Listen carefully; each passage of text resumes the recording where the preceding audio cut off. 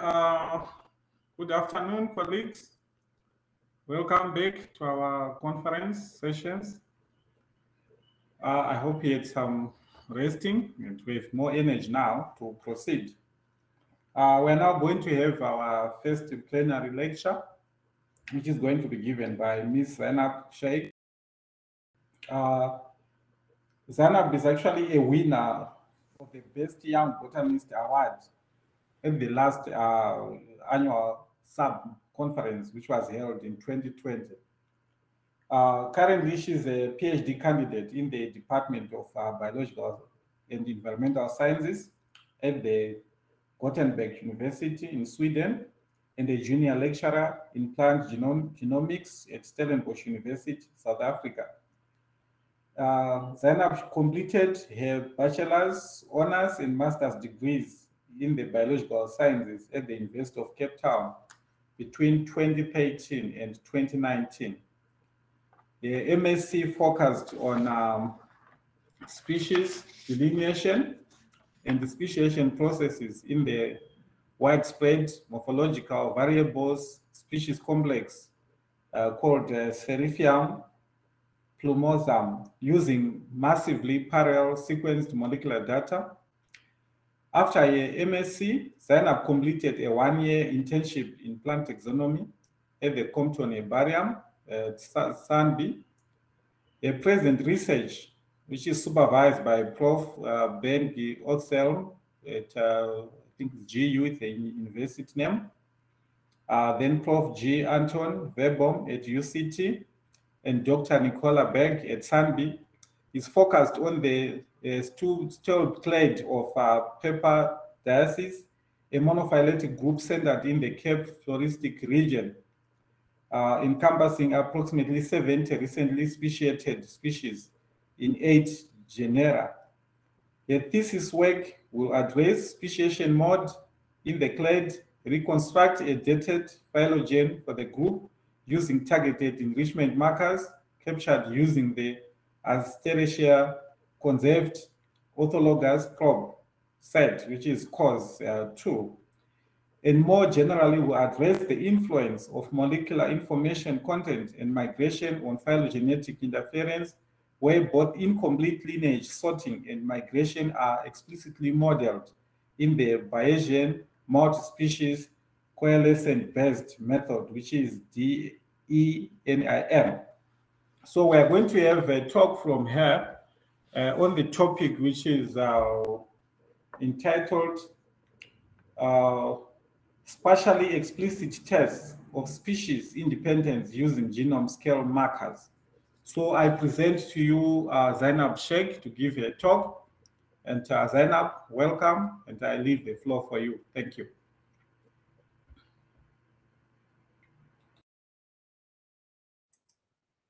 Thanks, Professor. And thanks to SAAB for inviting me here. Let me share my presentation. Window. Okay, I believe everyone should be able to see this now. I hope so. So yes, as Prof mentioned, I'm working at Stellenbosch University and I'm doing a PhD in Sweden. And the work that I'm going to be presenting today is based on a publication that we submitted late last year. It was the subject of 3 years' work. And much of that was after my master's, so this is work that's been coming on a long time to try to understand species limits in a group of daisies called Seriphium plumosum. And specifically, my interest in using spatial data and massively parallel sequence markers for understanding species limits. So I thought I'd begin with sort of first principles, understanding how species have been described in the Cape. The Cape is my sort of system of interest. I work on a small group of daisies currently. And accurately describing species is, of course, central to alpha taxonomy. We need to know what things are before we can begin to conserve them or research them further. And we know that recent studies have shown that the majority of plant species that are still going to be described are probably going to be described in biodiversity hotspots like the Cape Floristic region. It's the smallest and the richest hotspot in the world. We know that since the inception of taxonomy in the 15th century, taxonomy has been primarily based on morphology. So we've used the attributes that we can observe to define the populations that together constitute species. And that's still the way we describe most species today. We use phenotype-based approach. But we also know that many species that will still be discovered have little to no phenotypic differentiation. So in other words, they are strongly genetically differentiated. They qualify as good species by other methods, but they're not morphologically distinguishable, but they still qualify as species. So how do we go about describing them? These are some recent discoveries in the Cape Floristic region. So in order to accurately catalog species, including species which are cryptic or semi-cryptic, molecular data are increasingly being used to define those species, oftentimes alongside more traditional sources of taxonomic evidence. And so a good example is this work by Matthew Britton and other authors from 2014. Matthew Britton was also a student of Tony Verboom's at UCT. I did my master's under Tony Verboom. And together they found support for 5 cryptic or semi-cryptic species in this high elevation sedge called Tetraria triangularis. And what's interesting about the species is that it's got a fairly large distribution. It's distributed pretty much over the entire Cape Floristic region. And that's really unusual for a Cape plant. Most Cape plants have narrow ranges, which a priori suggested that perhaps this what's considered one species actually comprises multiple species. And so they collected traditional Sanger sequenced markers, I think 3 or 4 traditional Sanger markers, and they also collected morphological data for all of these populations. And what they found is that they could pull out these very distinct groups of populations, which each of which qualify as an independent species. And what's really fascinating, so at the bottom here, these 2 plots are discriminant functions. So based on the molecular data, they created a priori groupings, which they then ordinate in 3-dimensional space. Well, in this case, 2-dimensional. And you can see that when all the populations are plotted together, the populations aren't coming out very strongly, but we can still see the emergence of some distinct clusters. What's really fascinating is when we look at groups strictly in symmetry, so populations which exist together, they co-occur, and when we look at those groups alone, we see that actually these groups are more strongly morphologically differentiated than groups that are allopatric. In other words, we see character displacement in symmetry. So for me, this is a really beautiful depiction of the marriage of traditional sources of evidence with molecular data, really strongly pulling out these very distinct groupings and helping us understand where species boundaries are. So I'm going to be presenting a few studies that use molecular data in similar ways. The next one is by Perry and other authors, and they worked on this clade of ericas where species boundaries between these ericas are unclear. And what they used to define species was non-sister relationships where sister relationships were expected. So if, for example, we think that 2 populations belong to the same species, but those 2 populations emerge on opposite ends of a phylogeny, that in itself provides support for species independence, the independence of those 2 populations as separate species. So that's what they used as their standard for what a unique species is. Prunier and Holsinger used microsat data on multiple species of Protea. They stopped short of formalizing the groups that they recovered, and so they collected microsat data for a group of Proteas mostly centered in the Cape Floristic region, and they performed what's called a structure analysis, which is a fairly common analysis in population genetics and also in species delimitation increasingly. And what they found is that in Protea mundii, we see this very obvious east-west distinction, a genetic distinction of populations which are geographically distinct as well. So these potentially qualify as being independent species. But also interestingly, we see that other species, Protea punctata and Protea venusta, emerge as being members of the same gene pool. So there could be an artificial division between these species because the genetic data suggests that they actually form part of one genetically cohesive entity. So as I mentioned, this is becoming increasingly common. We use structure-like analyses based on massively parallel data sets or microsat data to define species which conform to the assumptions of Hardy-Weinberg equilibrium and of linkage equilibrium. So this is a very specifically defined species. It's a species conforming to very specific kinds of assumptions. So I've showed examples with Sanger markers and with microsat data, but increasingly we're seeing the application of massively parallel sequencing markers to understand the boundaries between species. And what's really great about this is that the per cost marker of a massively parallel sequence marker is much lower than for Sanger sequencing. We get hundreds to thousands of markers, and overall the project is more expensive. But if we divide the cost of the project by the number of markers that we obtain across the genome, the per marker cost is lower. And what's really great is that we don't need any reference information. We can construct a genome de novo. So we don't need the reference of the species or a close relative to do this kind of sequencing. So in 2017, Pruni and other authors looked at subspecific structure in Protea repens. It's probably the best known Protea because it's so widespread. The common name is Seikobosi. And we can see, again, like Tetraria triangularis, it's got this unusually widespread distribution for a Cape plant.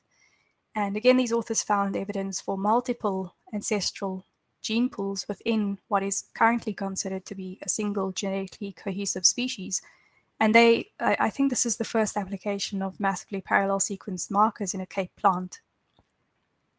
So structure here recovered support for 2 or 3 independent gene pools.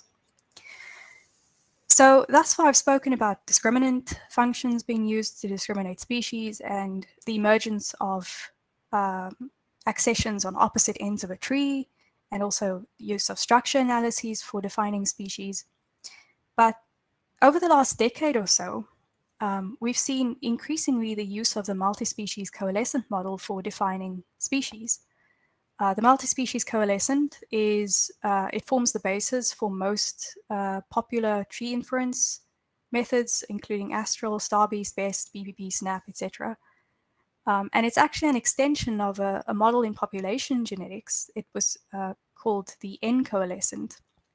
And that model for population genetics helped us understand the way genealogies evolve backwards in time. So it's been extended to the species level for inferring phylogenies, but it can also be used to delimit species that conform to a very specific set of assumptions called Wright-Fisher assumptions. The Wright-Fisher model is just that. It's a very biologically unrealistic but mathematically convenient model for defining species. And to give you an idea of the kind of species a Wright-Fisher species is it's a species that speciates instantaneously. So when 2 lineages begin to diverge, they are immediately well-defined. They don't exchange any genes after divergence, not even a little bit initially. They are instantly independent species. They're not subject to drift. They're not subject to selection. This is a really, like I said, biologically unrealistic but mathematically convenient way of defining species. And that's what the multi-species coalescent model defines. So these methods have really exploded in the last 10 years, give or take, since the first initial models were developed. And they use different forms of input data. So some of them use, so BPP and Dissector Stacy use full sequences, so multiple sequence alignments, and then base factor delimitation uses either full sequences or single nucleotide polymorphism data, so single point mutations. But what they have in common is that they all define Wright-Fisher species according to this very specific definition. And so late last year, the manuscript that we submitted we provided support for multiple independent species in Seraphium plumosum based on this method dissect or Stacy, which my Swedish professor actually was involved in developing. And these were the results of that, well, the central results of that manuscript, where we found support. So this is the tree that dissect or Stacy produces.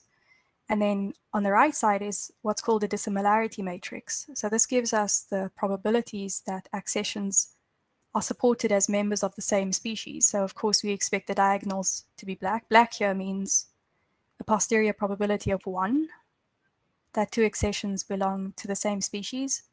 And white means a posterior probability of 0, that they belong to the same species. And we can see that only 2 accessions, accessions 44 and 30, I don't know if you can see this, it's quite small, but only 44 and 30 are supported as members of the same right fisher species. And every other accession, we included 36 accessions, every other accession is supported as being an independent species, independent right fisher species, I should say. So I think you can see how this contributes massively to taxonomic inflation if we were to actually describe each of these accessions as a separate species. But what's really nice with this analysis is that we also get the tree. So if you look at the tree, the clades that are supported with posterior probabilities of 1 are groups of populations which actually very nicely conform to more inclusive groups supported by structure-like analysis. So we applied a structure-like analysis called sparse non-negative matrix factorization using the same genome scale dataset, and we see really amazing correspondence between the groupings or the gene pools recovered by SNMF and the clades recovered in the tree with posterior probability of 1. So this is a little bit of a digression, but species limitation methods like the one I just showed have been strongly criticized, but the reality is that they identify species that maximally conform to the right fisher assumptions. And where these assumptions are poorly met, so where empirical data violate the assumptions of the model will be expected to quote unquote misbehave. And in this case, misbehavior manifests as a systematic overestimate of the number of species that the model will support. And so a few years ago now, 2017, Sukumaran and Knowles published this paper where they really strongly spoke against multi-species coalescent methods, and they say they delimit structure, not actual species. And this paper was cited quite a lot. But yes, but that's exactly what they meant to do. So Leach and other authors published this sort of rejoinder in 2019, and they clarified that the multi-species coalescent model is designed to delimit species according to a very specific definition of species, and it does precisely that. Provided the conditions of the model are met, it will define right fisher species. But in any case, apart from all these issues, if we have a highly informative genome scale data set, we've invested all these resources, we've invested all the research money in obtaining these data, how else can we assess species limits in a group where species limits are uncertain? And Hausdorff and Hennig in 2020 made this observation that despite the fact that we collect spatial data where we collect genomic data, we seldom use those spatial data for understanding species limits. And so they devised this set of hypothesis tests to assess whether 2 species are independent based on spatial data. So they published this paper called Species Delimitation and Geography, and they published a sister R package called PrabClass to implement the tests that they developed. So it's all fairly automated. And their tests are based on Wright's 1943 theory of isolation by distance. It's a fairly common theory. I think everyone learns this in undergraduate biology, where genetic differentiation is expected to be a positive function of geographic distance in a context of spatially limited dispersal. So this is precisely what we see among most plants, where gene flow in the form of seeds and pollen are concentrated around the parent plant. And then we have very limited incidences of long-range dispersal. So the pattern overall is leptokurtic, where the vast majority of gene flow happens nearby, and then you have these isolated instances of far distance dispersal. So the assumptions or the expectations in Hausdorff and Henig's tests are very simple. If two species are conspecific, then a single isolation by distance plot should fit both of them, because if two putatively independent species are actually one cohesive species, they should behave like a genetically cohesive community in space. But if the two species are indeed distinct, if they are two independent species, then we expect that there should be two independent.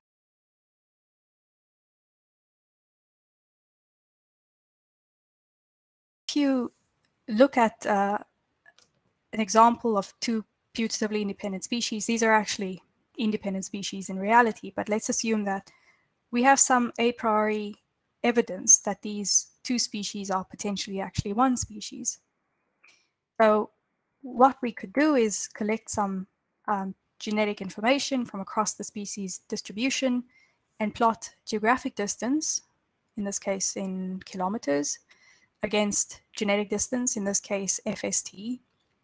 And as you can see, the expected trend is emerging for both species. We see a fairly linear relationship between geographic and genetic distance. And again, to reiterate, the expectation is that if these two species are genetically independent, so in other words, if they're not communicating genetically, if they're not exchanging genes, then the amount of distance between them shouldn't be related to the amount of genetic differentiation between them. It doesn't matter if they're separated by 2 kilometers or 2,000 kilometers. If they're not communicating genetically, then like distance doesn't matter. Those two factors should be uncorrelated. So before I get to the actual tests, let's look at what the data actually look like. And as input data, we need two different distance matrices. The first is a genetic distance matrix. This is based on Weir and Kalkaham's FST. It's a slight deviation on Wright's FST.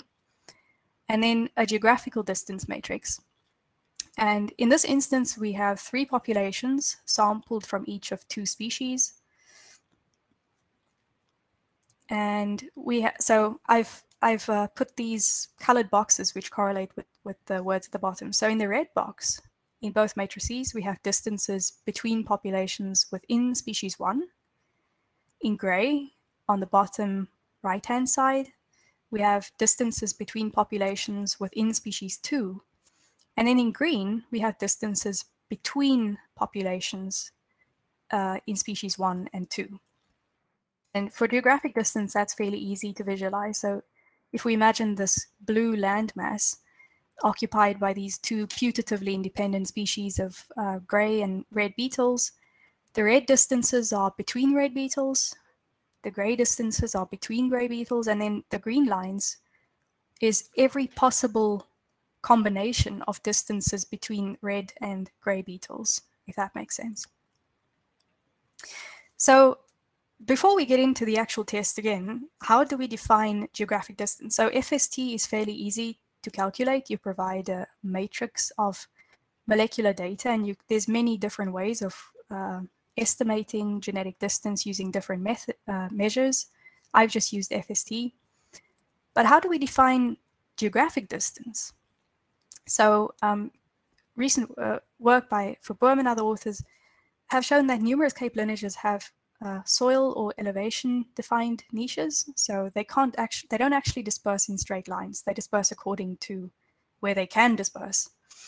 And I struggled with this problem when I was looking at my own isolation by distance plots for plants that are distributed like this in the Cape Floristic region in the Cape Fold Belt Mountains. If you're familiar with the Cape, you know that we have these 3 major arms of the Cape Floristic region. The first of these north-south trending parts of the belt, and then the east-west trending part of the range, and then the southwestern corner where these 2 arms coincide. So this mountain range in sort of an L shape. And I was really frustrated when I was looking at my molecular data because distance and genetic difference were not correlated, and I couldn't understand why. And I realized that's because plants are not dispersing like a straight line here. They're actually dispersing in an L shape. They don't occur in this region. So because they're only dispersing through the mountains, we should only consider that to be like a possible avenue for transport of genes.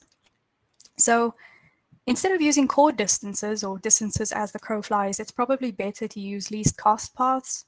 And you can do that quite nicely in an R package called topo distance. This has also fairly recently been published. And you can compute them and then visualize them in space as well. So this is a very simple least cost path landscape. You can see the faint gray outline. That's the extent of this Southern African landmass. And then the green is areas above 200 meters elevation. So this is a very simple landscape where we say plants can only disperse, genes can only move in space along the green parts, because we can say, for example, these plants don't occur under 200 meters elevation, so it doesn't make sense for them to move genes in that way.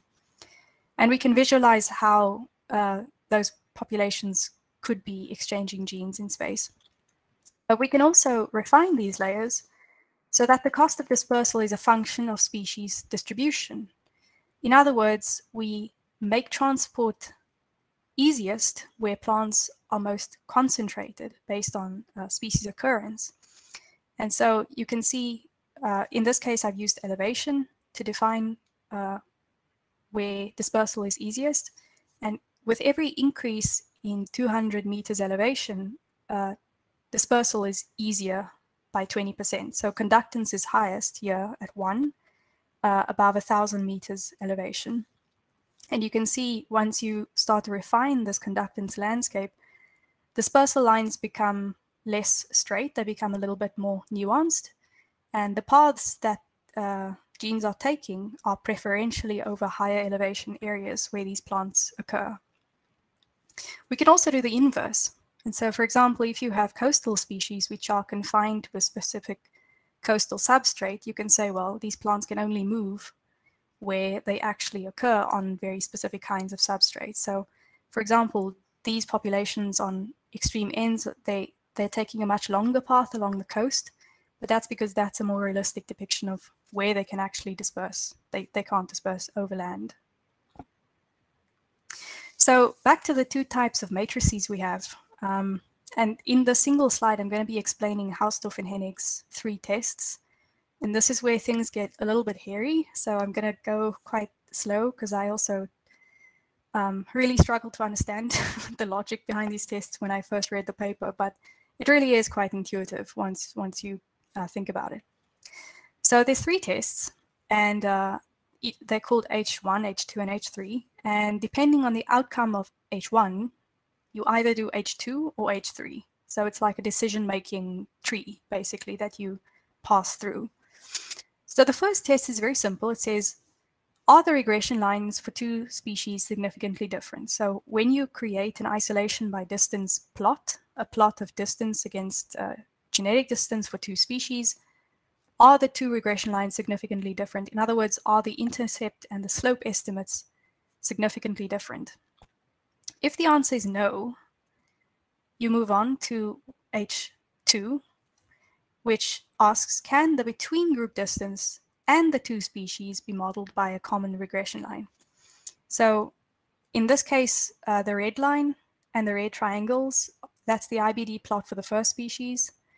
The black circles and the black line are the IBD plot for the second species. And then these green crosses are the genetic and geographical distance between the 2 species. So if I go back to the slide with the beetles on it, that's these distances, the distances between rather than within species. Yeah, so if they can't be modeled by a single line, then you have support for species independence. But if not, you don't have any evidence that these 2 species are in fact different. There's no evidence that they are independent genetic communities. The alternative is that the regression lines between the species are significantly different, in which case you go on to hypothesis test 3. So in this case, we can't model the red and the black with a single isolation by distance line. The slope and the intercept estimates are significantly different. So now we ask, okay, since they are significantly different, can we at least model the green crosses with either the red line or the black line? And again, there are two outcomes here. If the answer is no, then there's no support for species independence. But if the stippled red line and the stippled black line can model the distribution of these green crosses, the between species distances, then again, we have support for species independence. So it's fairly straightforward. I had to read the paper like 5 times to actually understand the logic behind it, but it really is pretty elegant once you get it. So we applied these tests to our work on Seriphium. Like I showed before, we applied structure-like analyses, we applied dissect and Stacy, and as a sort of independent source of evidence, we also applied these spatial tests. And we found support for most species comparisons. We found support for species independence. This is kind of one of the cons of this approach, is that you can only compare 2 species at a time. But yeah, overall, we had really nice support for species independence. So in the last 2 slides, I'm going to be speaking a little bit about the cons of this approach. I'll speak about cons first and then pros. The first is that as a user, you need to define what your candidate species are a priori. So if you think 2 species might be independent, you need to actually have evidence for that. Why do you think these 2 specific sets of populations are independent? And whatever your results are, the quality of your inference is only as good as your evidence for supporting those 2 species as independent in the first place. So if you have bad a priori information about where species limits are, the quality of your inference is going to be affected. The other thing is that the relationship between genetic and geographic distance must be linear, or at least you must be able to transform your data in some way to achieve linearity.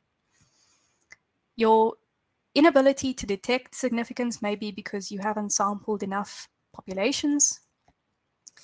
And then also computational reasons. So in the tests that I showed, so in these ones that we included in our manuscript, we used populations as points, but it's much more powerful to use individuals in populations as points. So we sampled 6 individuals in each population, which would have meant increasing the number of points in our analysis 6-fold, and that would have meant much more computational power needed. So there is a computational challenge in calculating something like FST for a big genetic distance matrix.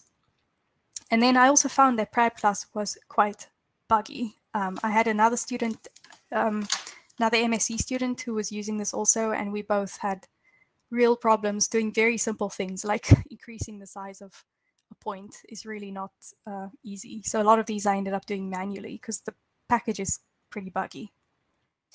But even so, I think the pros massively outweigh the cons. The most important pro that I can see is that this approach is logically decoupled from coalescent species delimitation. So you're using the same molecular data set, but you're using it in a different way so that your decisions on species limits are not like pseudo-replicative. You're using the same data set, but in a methodologically independent way. And you can use the same data set, but have stronger support for species independent because your approach is different. And then geographic data are nearly almost always available. So it's easy to implement. So instead of why not? The whole testing procedure is automated in PrAB+, so it's fairly easy to implement. Really, why not if you have the data? And also, as I showed with species with specific distributions, if species are not linearly distributed, you can fix nonlinearity by using conductance distances with least cost paths rather than using chord distances. Thank you. I guess I should stop sharing. Very much, Zainab. It's quite an exciting and interesting talk. And we are also happy to have you here as a previous winner, also the latest winner of this conference under the young presenters. I think I will also wish you the best in your PhD. The work is quite exciting. Yes. Thank you.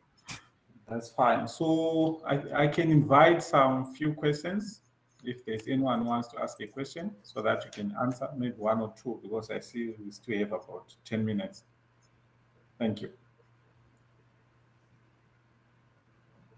Any question from anyone? You can raise your hand, then we can give you a chance to ask a question.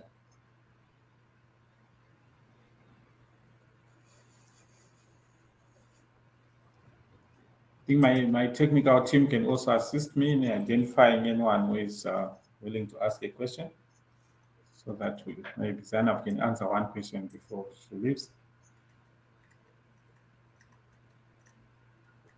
It looks like there's no question. Maybe the presentation was clear and good, but I don't need to ask any questions. But it was quite exciting. Thank you very much for your time.